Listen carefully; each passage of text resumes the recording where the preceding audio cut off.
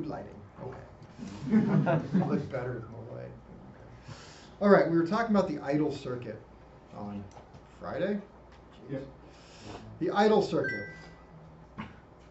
All right. So just back up. When throttle is closed, the idle position, very little air flows through. The venturi doesn't work.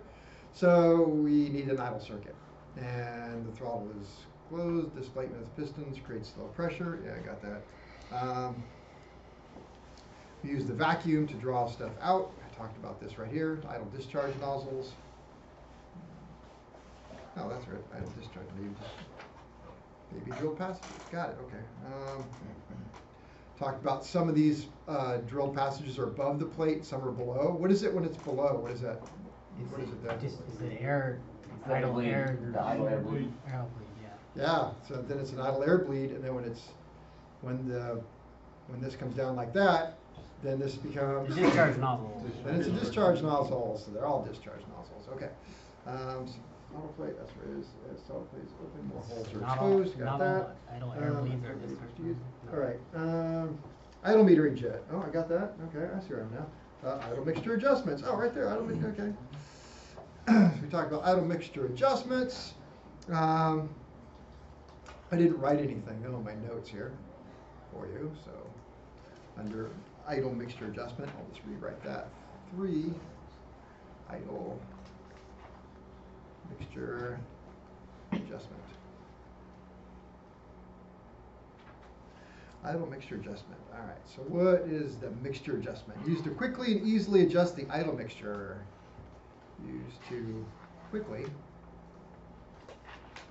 And you should be able to do it quickly and easily. Adjust idle mixture. Didn't you say it was something like you go in till it bottoms out and then turn it in half? That's only a Stromberg. Only on Strombergs, okay. Everything else, you're going to adjust it to get what? 25 to 75. Yep. Really about 25 to 50 RPM rise. It's just hard to do that on the Stromberg. Let's see. Idle mix is set. Idle mixture is set. Richer than. Richer than what? Best power. Richer than best power. What's that? Rich of peak at best power. Well, rich of best peak power. Okay. You have the right idea. There's a lot of extra words in there. That's okay. Why? Why is it set richer? I mean, because it's such a big deal. I mean, that's by all the books. They all want it that way. Why? Q&A says? To keep it cool because not enough air flows around it. Right. One theory is for additional cooling. What about water cooled? Still on that one too, even if it's water cooled. So that chart showed it's like it gets better cooling when you wean it out, right? Not when you go really, really rich. Really rich is cool. I just don't think that's the case. I think that one theory is, I think better theory is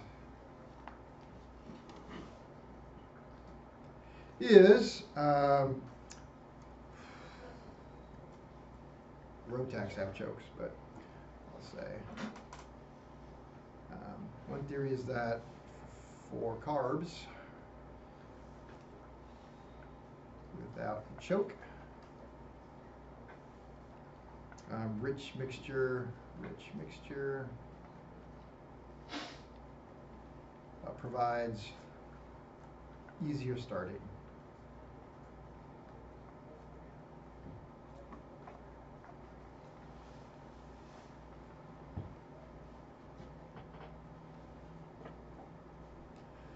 And then we talked about the procedure. So for Stromberg, what did I say for Stromberg? All the way in. Yep. Does that say promotes or prevents easier start? Promotes, Promote. Boy, that just didn't work out. Promotes. Thank you. Yeah, prevents would not be a good word.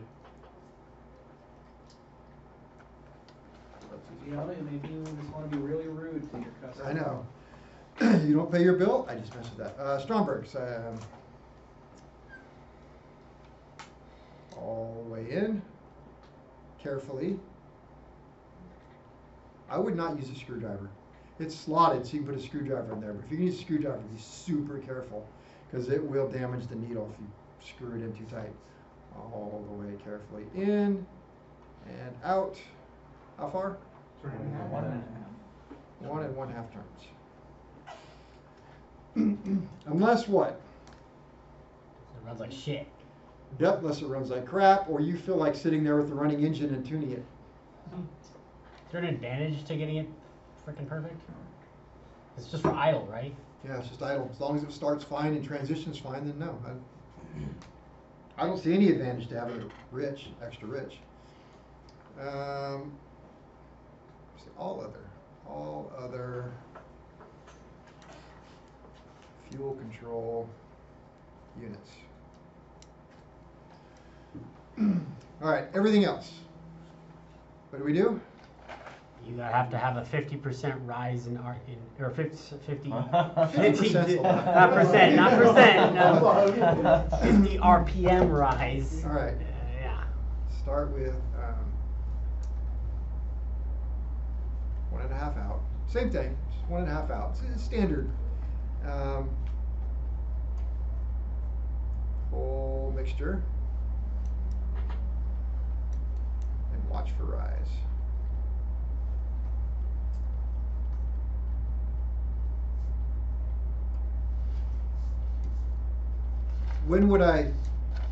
At what point would I actually go up to anything else and say, well, I got to adjust this thing, so I'm just going to start by screwing it all the way in the back 1.5 out. Wait, say that again? When would I do that? When you replace the carb or rebuild the carb or something? Yeah, that's it. Don't ever go up to an engine that's been running and do that. That's pointless. If you don't touch it unless you have a reason to, and why would you have a reason to? Because you replace it. If you replaced it or rebuilt it. No. It's why? Actually, no. Why would you have a reason to adjust the idle mixture? If it runs like crap, if it's idling crappy. Or Somebody else messed with it. no? Or you're at different altitudes, airport or something like that? No? No rise. No rise.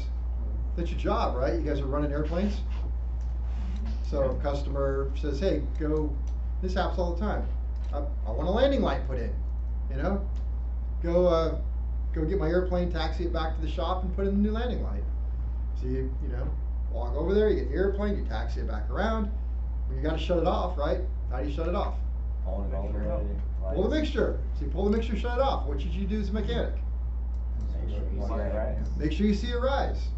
What if you don't? Maybe it's a Stromberg and it didn't die. It's not a strong. Make more maintenance for yourself. Make more maintenance for yourself. What do you do? Right. To inform the customer that you need to adjust the Inform the customer. Hey, you want me to adjust that? All right. So No, I did it myself. I know best. yeah, if they say don't mess with it, don't mess with it. But who's responsible for that? Another operator. So yeah. Does that at all also change for environments, so like colder environments, you might have a little bit more fuel mixture? No, not really. Okay. No. You guys seem like you're not getting this one here. All right, so pull the mixture out. I get no rise. Is that good or bad? Bad. And so what do you do to fix it? Adjust. So I had to go in and screw it all the way in and back 1.5 out? No, No, why are you starting all over again? you keep going. Because somebody else could have messed with it. That's like if the tire's a little low, do you let all the air out of the tire and then fill it up? You just fill it up, right? So if you get no idle rise, then what do you do with the screw? Just turn it over. Down, out. Out a little bit. Oh, wow. What happens if you get 150 RPM rise? It's too much. That's too much. Dial it in. Too much. Screw it in a little bit. All right. Why would it ever change? Suddenly, when you got a plane that's been flying for hundreds of hours, and now suddenly it's like, well, the carburetor's not adjusted right. Why do you have this issue? Induction leak. Induction leak. Could be one of two things. One, it's never been set up right before. Probably not, but it wouldn't surprise me. Or it's an induction leak. Where's the number one place for an induction leak on a carburetor? Oh, the bushing. Throttle valve. Yep. It wears. As it wears out, it's going to run leaner. Just what it's going to do. So as it wears, so what do? Act the screw out a little bit. Oh, you Why is there? just say fuck it and don't fix that. I would see how bad it is. How many It's real things bad. do we do that with? Huh? Yeah, I mean, so you're saying that it's not that big of a deal if it's got. No. They're going to wear. You get a little wear in them, yeah. Would that be considered like the bushing in the butterfly valve being worn? Yep, the bushing or the shaft. One or the other. Usually the shaft. Or a little of both. So yeah, it's not that uncommon to see something like that. But just think about that. Whenever you're making an adjustment on anything, it's like, why am I adjusting this? What changed? Because that becomes a big deal, especially if you're like adjusting turbochargers, something like that, fuel injection. It's like, why am I doing this? So, a shop that sell remain nameless. They asked me if I would like come in if I have time, an hour or two a day on the way in, and just kind of work with some of their new people because they came from other aspects. They're not bad people. They just like worked on jets, transport aircraft or military, so they're not familiar with recips. So like, hey, could you stop by and just like offer a little bit of training? So stopped in the other day and we were talking about one thing. He's like, I don't have time right now. This airplane over here, just came out of annuals, got all these problems with it. What's going on? And so he kind of walked me through it. Well, we got a bad mag check, and so they took off. They ran it up. Seemed like it cleared itself out, and then took off, and then noticed an RPM drop. So they're wide open throttles on RPM drop. That's not good. So they abandoned the flight, landed. I don't know, came around, landed, whatever, and then then ran it up. Got a bad mag check. So they ran it up real hard. Pilots do this all the time.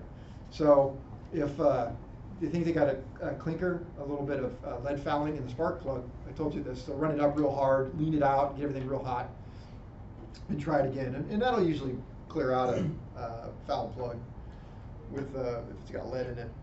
So I did that. Mag check. I think it was bad. I think they did like 3 or 4 more times. Then they finally got it to work. And then they were taxiing back. Stopped halfway, tried it again. No, did it again. It's like, it keeps doing it, then it doesn't do it. So we brought it back in. And they're troubleshooting it. So I talked to one of the mechanics. Well, what have you done so far? Well, I thought maybe it was a switch. That's good thinking. So what did you do about that? Well, I disconnected all the P leads and hooked it up to a switch and ran it into the cockpit with just little, flippy switches. Okay, that's fine. You eliminated the key switch. Those do go bad. How'd it work? Well, it seemed to be fine. Well, it kind of sounds like a key switch. What else do you do? Anything else? Well, I tried to adjust the fuel injection unit. Why? So then off they went adjusting the fuel injection unit. And I asked them today, I'm like, well, how'd it go? Did you figure it out? Oh, yeah. And then I said, well, if you think it's a mag, I said, it sounds like a mag, doesn't it? Yeah, it sounds like a mag. Well, how old are the mags? I don't know. Let's find out. How many hours can you put on a mag? 500 hours. I'm probably not recording anything there because, yeah, that's not recording. There it is. It's off that. So somebody messed with my thing.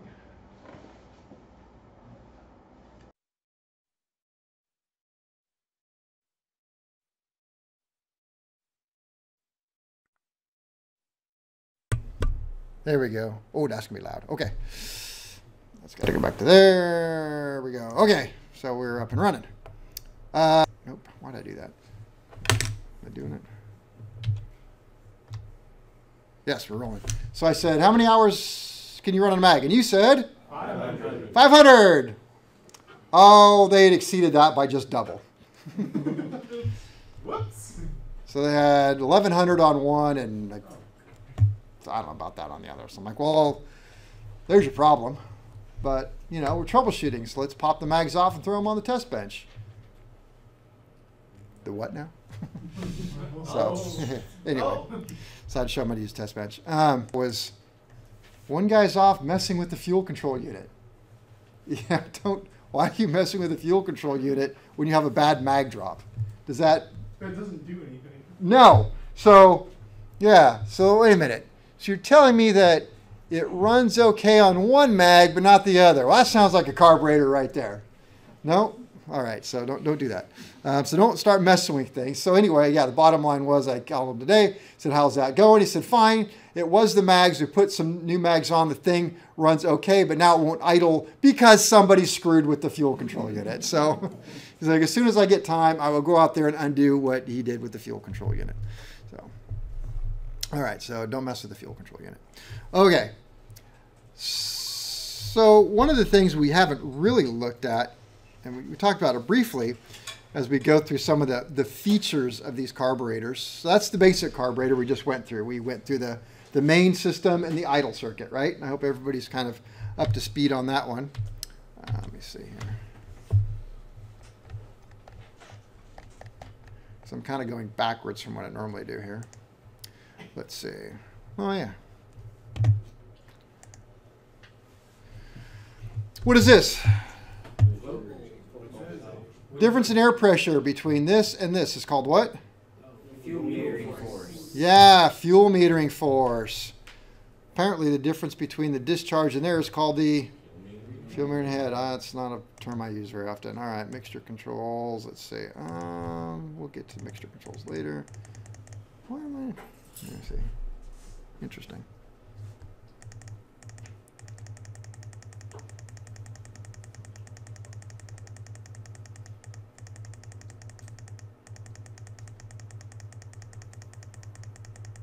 Carburetor monkey.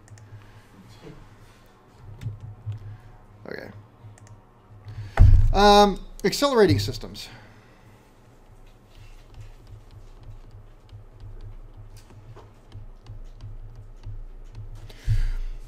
When a pilot gets excited and jams the throttle forward, there needs to be some mechanism to help transition rapidly from those little idle jets to the main discharge. If you do it nice and easy, it'll take it all on its own. But the problem is, like I said before, if you're coming in for landing, you have it in an idle position. And then something happens where you got to do a go around. It's hard just to go, well, I'm going to do it real slow because something just happened that's not good in your pilot world. So you tend to just jam that throttle forward. And when that butterfly snaps open like that, there's a chance that it's going to run lean, backfire, which is when it usually does it, and then bang, and then start to go, and well, or not transition well. You could kill the engine. So you want some method to transition. And as far as I can tell, and all of the Marvel Sheblers or the Strombergs, I don't know about the Rotax and stuff. They all have some sort of. So I'll just put all carbs. As far as I know, need some way to facilitate rapid throttle openings.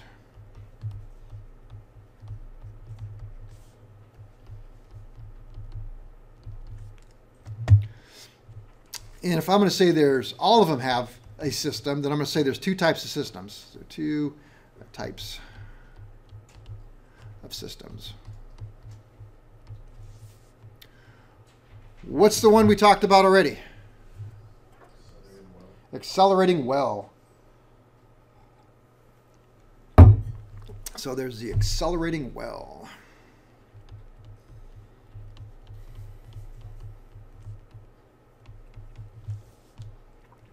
And I think if nothing else, it's just by design that you have two circuits. You have the main circuit and the idle circuit.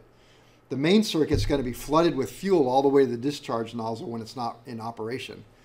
So all of that fuel, which is normally, so all the fuel in the discharge nozzle, plus the fuel that is usually in the air bleed, it's all fuel. So right there, that's a well. It doesn't have to be anything more than just what's normally there, but it's full of fuel, or normally it's half full of air, or at least more air than fuel. So that works. So it's simply a reservoir of extra fuel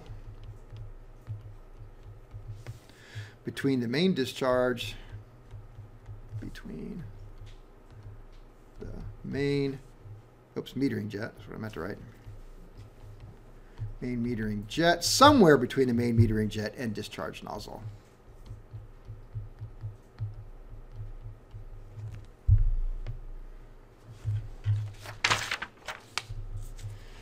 And all that extra fuel is drawn out when you transition over to the main system.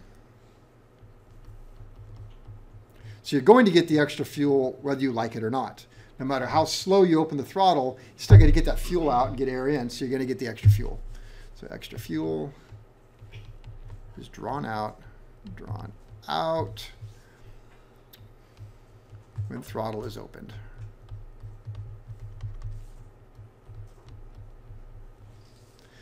And number 2 is the accelerating pump.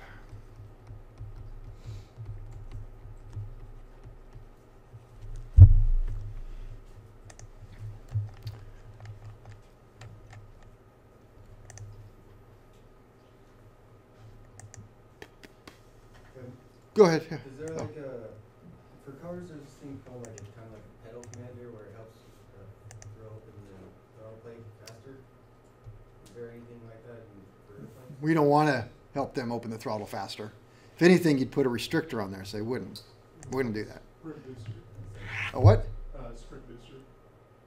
My Spell that first word? Sprint. Oh, sprint booster. S-P-R-I-N-T. Sprint Yeah, booster. my dad threw one on his Tacoma to basically open it up a lot faster because he has it's like a digital control on like the throttle plate opening. Oh, it's not connected to an actual, It's not actually connected yet. to your foot. Okay. So he wanted something that kind of simulated that. Got it. Modern car. All right. So the accelerating pump, and this particular carburetor here is it's a rather large one that we're not going to look at in this class. It's the MA4-5. This would be on, I have this on my airplane, so it's 0470s would run this thing. But it's the exact same accelerating pump system that you would find on the smaller carburetor that you're going to be working on. Let's see. Laser pointer. All right. So this is attached to the throttle arm. So it's directly linked to the throttle. So when the pilot pushes forward, this is going to push down. Pilot pulls back, this is going up. That's just all there is to it. So right now this will be shown in the idle position. Pilot pushes the throttle in, which is faster. It is going to push this down. As it pushes this down, it is going to, right here,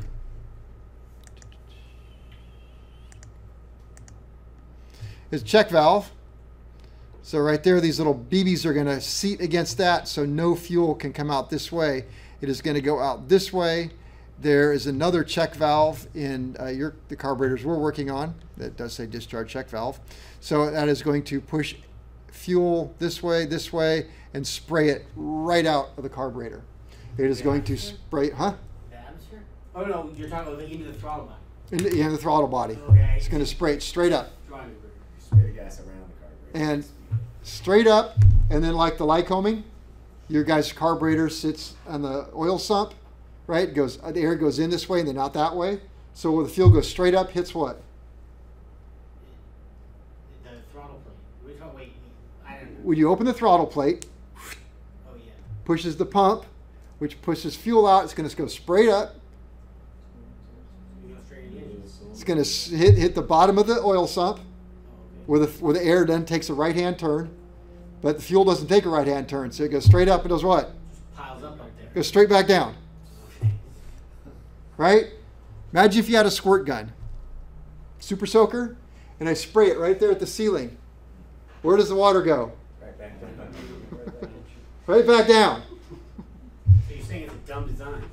So I'm saying for those people who like to sit in the airplane and pump the throttle a couple times and then hit the starter, it's a great way to make a fire. Oh. Because every time you push the throttle open when the airplane's not running, fuel goes up, hits the top of the intake, comes down, and then goes on the throttle plate and then down into the air box right next to it. It soaks up into the air cleaner if it's close enough. So on my airplane, there's a little plenum chamber with a little rubber boot that goes around there. That boot's like $1,000. So I don't want to start that on fire. So don't do that with an airplane with this. Now, when you're starting it, you're cranking it. That's how I actually start my airplane. I have a primer. I'll give it one shot of prime, and then maybe two, and then hit the starter, and my hand's on the throttle. And if it's cranking a few times, like, it needs a little more fuel, I'll just give it a quick, and it sprays it right up, and the air is coming through, so the air is going to then pull it into the cylinders, and you can prime an engine that way. Where are the two balls in there instead of one? What? Why are there two balls in there instead of one? Check out. They had a deal on balls that day, and so it's 2 for 1. You got to use them. You can't just let them sit. I don't know. That I don't know. All right, and then when you go back to idle, this is going to pull back up. So what's it going to do? Well, there's a check valve here on this side on the discharge, so it doesn't draw air in, because air would be easier. So as this plunger goes up, this blocks off the air coming in this way, so air won't come in there, and draws it up through the bottom of the bowl, up into here, and fills that back up. So when you push down on the throttle again, this is coming down, whether you like it or not.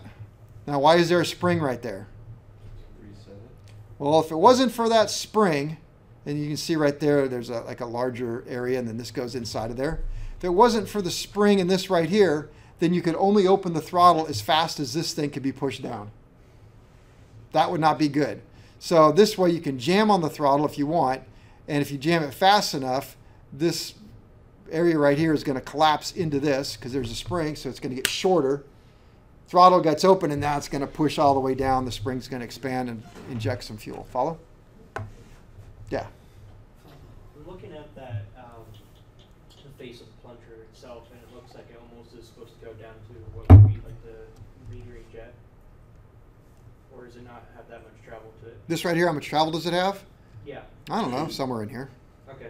Just because it looks like the lower part of that face there, This thing right here? There, yeah. Fits in there? Yeah. Yeah, that's not a metering jet, though. That's just a check valve. Okay. So no fuel is going to come into here unless this is going up. This is made out of leather with a spring inside. They wear out. You have to be nice to them. So that's the accelerating pump. I mean, same thing with this one. This is the same carburetor, just drawn differently. So pull it back. This goes up, draws fuel into the check valve, stored in here. When you open the throttle up, it's going to go through this one, out, around, and inject it up inside there. Got it? Oh, so the thing about these is, I don't know what it is. We're mechanics. You know, I'm not exempt from this myself. So I'm going to hand you a carburetor out of the cabinet. What's the first thing you're going to do? We all do it. Cut the safety wires off. Nope. I'm going to hand you a carburetor. Here's a carburetor. You're going to grab it and open the throttle up. And just look down in there and open the throttle. How many of you did that as soon as Kelly gave you the throttle? You looked in it, opened the throttle valve, looked down through it. You know you did it. Yeah, it's like pressing the trigger on a drill when somebody hands you a drill. You Yeah. Press the trigger. Not once, but Yeah, twice. twice. Yeah, you got to do it twice. Yeah, you gotta make sure it works. It didn't work. Well, there's nothing like an accelerator pump to break you of that habit. Because when you open the throttle up as fast as you will normally, it'll shoot, at least, the good ones will shoot a good 6-8 feet. And it goes right in your eye. Oh, yeah. So, if you're going to do it, let me know. I want to watch. I mean, wear safety glasses. So, yeah. It's kind of a positive displacement pump. Positive displacement, which means the fuel's got to go somewhere.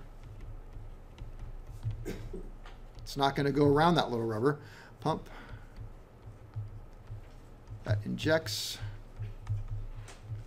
fuel through a separate nozzle.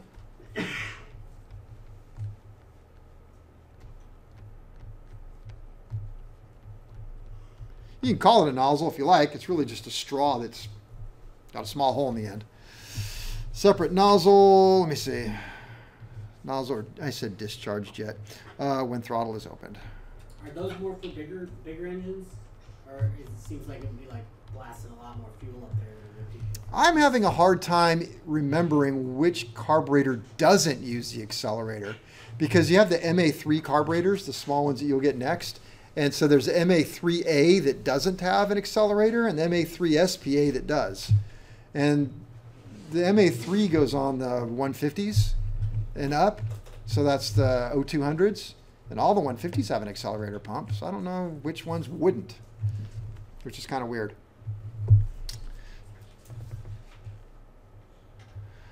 I don't believe this. So in my notes, I'm not even going to write it because I read it somewhere, but I'm like, I don't know. So if the throttle is open slowly, in my notes I wrote down that, why is this being a pain in the ass? That the fuel, if you open it slow and you didn't want that extra fuel, right? Well, it would just work its way around here. It doesn't though. This is a pretty tight leather seal. I don't think it, with a spring holding it out against the wall. So I'm not even going to write that. I don't think that fuel seeps around it. Maybe a little tiny bit, but. What's the like, when it comes up to the accelerator discharge nozzle, there's this extra little Here? Y. No, yeah, but it comes out to the right. So go down your cursor. Right where it says discharge check valve. The check valve? Yeah, and then there's the yellow that comes up to the right, like it Y's off. Oh, this way. Yeah. Honestly, because how else did you drill that passageway? Oh, that's all. That's what's capped. So yeah, so whenever you see a weird thing like that in a carburetor, it's because how else would you drill that? I mean, you can't get a drill to come up this way like that. So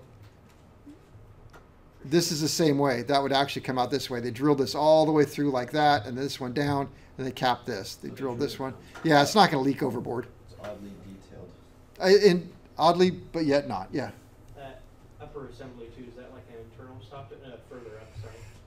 Is that like an internal stop to it? This right here? Yes. No. So like in this next slide right here. So this is the same carburetor, but drawn differently, so it's, you can see all the components. That's the economizer valve. Okay. So we'll talk about the economizer valve later, but what it does is it closes off an air bleed, so it gets richer or leaner. Okay. So when you go down, that's going to be richer. You want it richer. This is going to roll over here, push that closed, stop the air from coming in to this bleed, and it's going to run a little richer. Wide open throttles. What else do I want to do? Okay, I'll write that. Can I use this one to prime the engine when starting? No. Well, can be.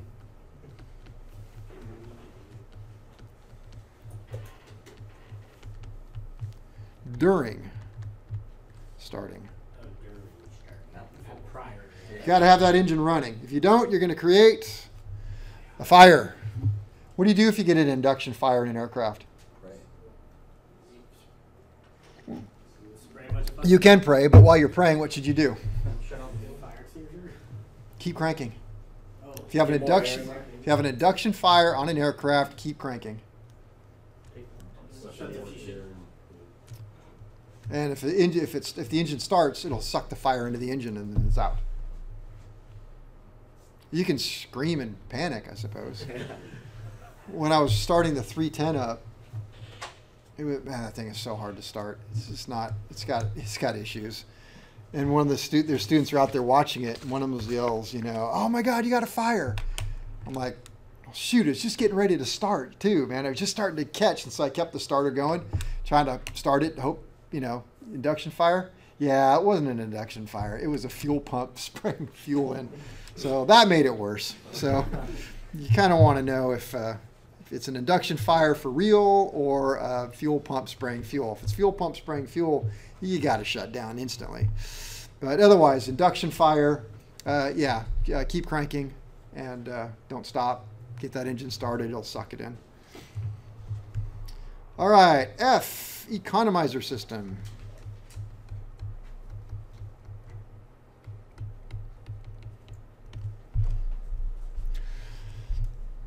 All right, this can be confusing because, as we talked about, if we made a chart and we said, let's see, this is rich, this is lean, this is idle, this is wide open throttle. The carburetor is designed so that it runs reasonably rich at idle. It's going to kind of lean itself out in the 65% power area, and then it's going to go back up to rich. So you have to design a carburetor that does that. So if you design, and this is where it gets weird, if you design a carburetor that looked like this in red, and then figured out a way to make it do this at the end, I would call that power enrichment.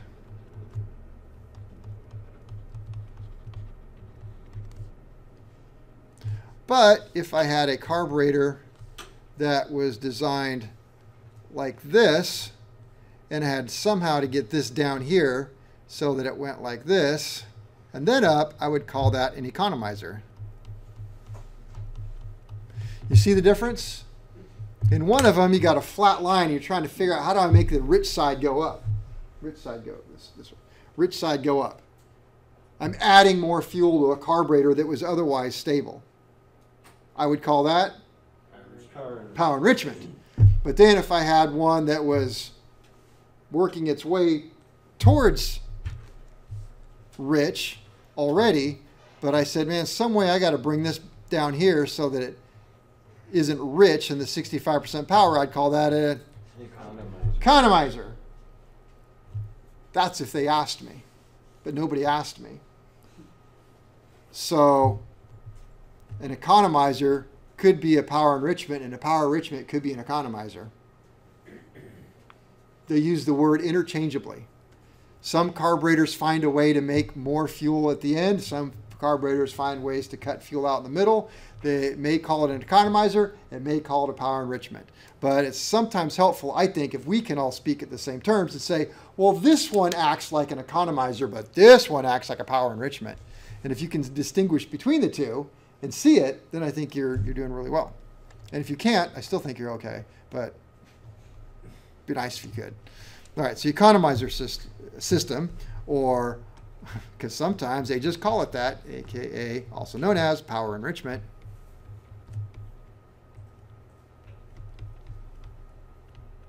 Power enrichment. So regardless of the name,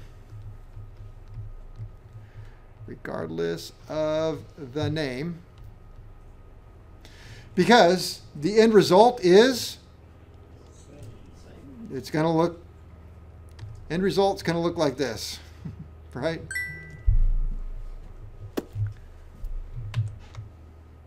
That's not what I wanted at all. Regardless of the name, something, it enriches the mixture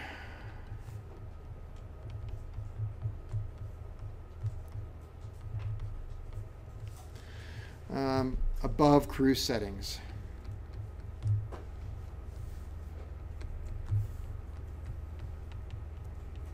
And cruise is about 60 to 70% power. Why do I want it to be enriched at cruise settings? It being the carburetor. Why do I want it richer? Because their philosophy is a richer engine is cooler. With the triangle. You guys are all right. So far, every answer's been right. Prevent detonation. You said The philosophy is the engine runs cooler. it does run cooler. That's a fact. And you said Prevents detonation. prevents detonation. That's a fact. And you said delay the PPP. That's fact. Delaying the PPP, the peak pressure point, keeps us out of the detonation range, helps the engine to run cooler. See, so it kind of just went like that. So all of that is exactly true and exactly the reason. So without that, huh? What did you say? The other one I. Oh, what did he say exactly? Yeah. I know, he said something different. He said the red triangle. Yeah. So, That danger for triangle? For detonation. Yep, Yeah. detonation and cooling. Right, if we go back to, let's see, one of these beginning slides here. Hey, what was that one? Yeah, it looks. Hey, I do that. I want that chart with the lines that I drew. Just have it handy. Jeez. Just all over the place here. Don't look at these yet. Not time for it. Can you remind me what PPP is? Peak pressure Can point. you remind me what peak pressure point is? Yes. There. Start there. Peak pressure point. It is the if I was measuring the pressure in the cylinder as it's operating, where does that pressure peak out, right? Because if you think about it, you're going to have intake, which is going to be a vacuum, low pressure, and then you're going to start to see compression. And if the engine wasn't running, then we would just see something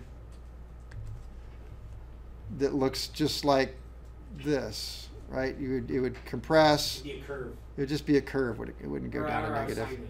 Yeah, almost a regular sine wave. So then we'd have, yeah, it would just be, so intake would be low.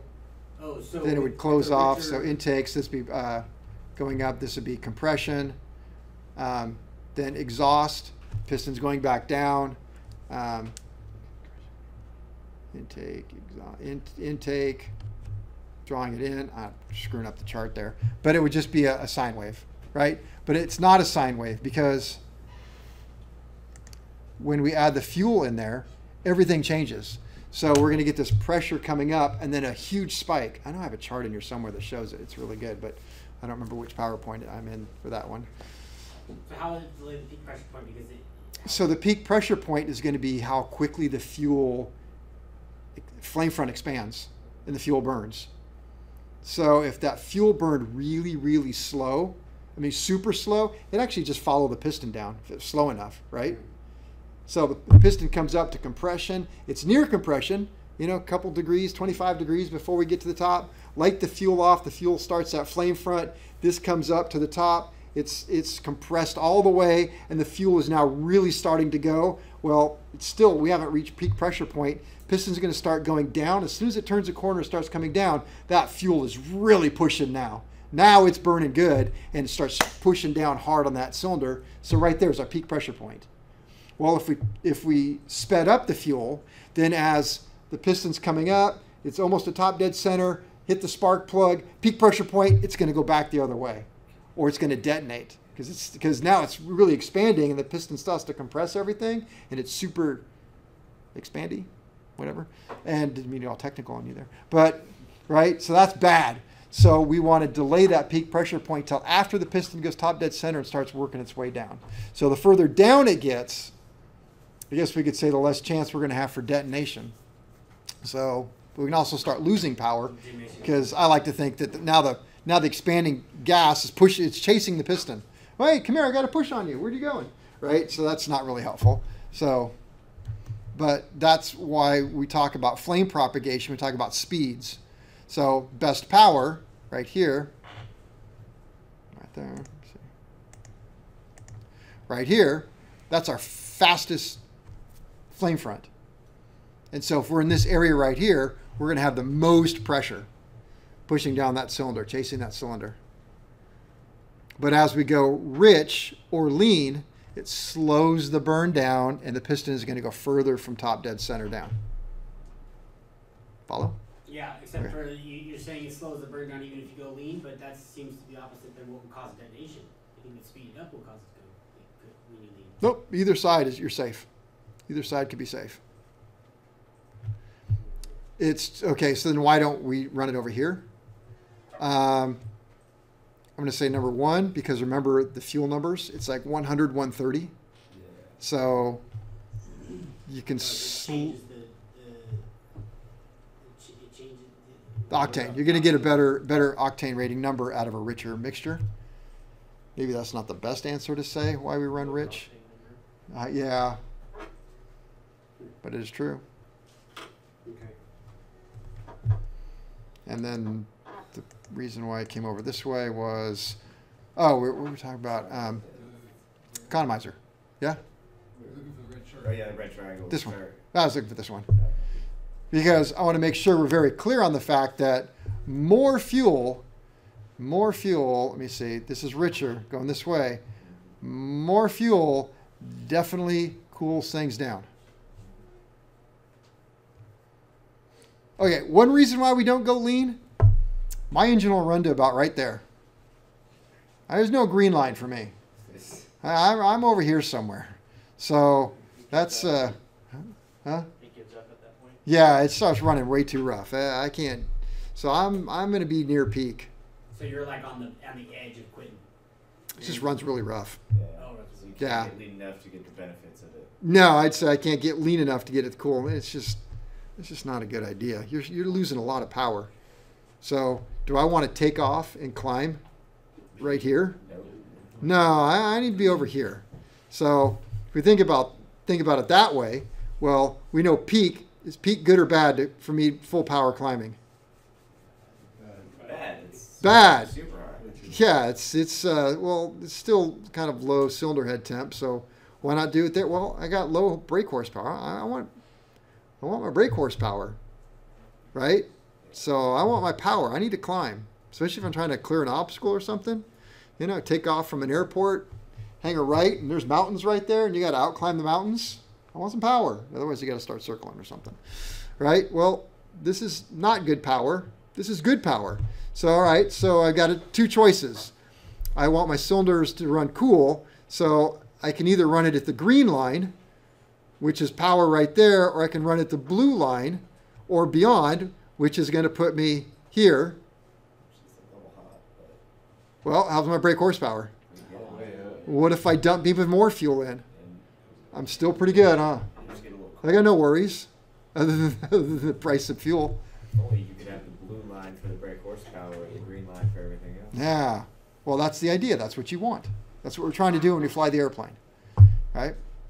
So that's why we don't go lean. It's just things don't work out. Yes, if you go lean enough, you're going to have cooler EGTs, cooler CHT, and Half the amount of yeah, a low amount of power. Not ideal for takeoffs. Got your mother-in-law and her rock collection with her, and all right, it's break time. What percent power usually at when you take off? 100. 100%. Yeah, and that one you have to be like 200